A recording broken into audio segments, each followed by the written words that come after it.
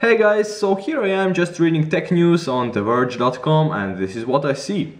Apparently, Google's latest flagship phone Nexus 5 was listed on Google Play Store for a short period of time as a result of an error.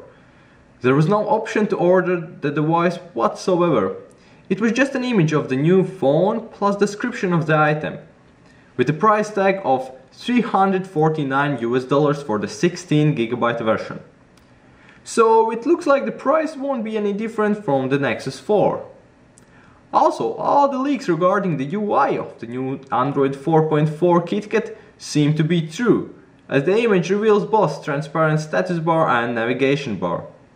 This is great news for me and I'm really looking forward to getting my hands on the new device as soon as possible.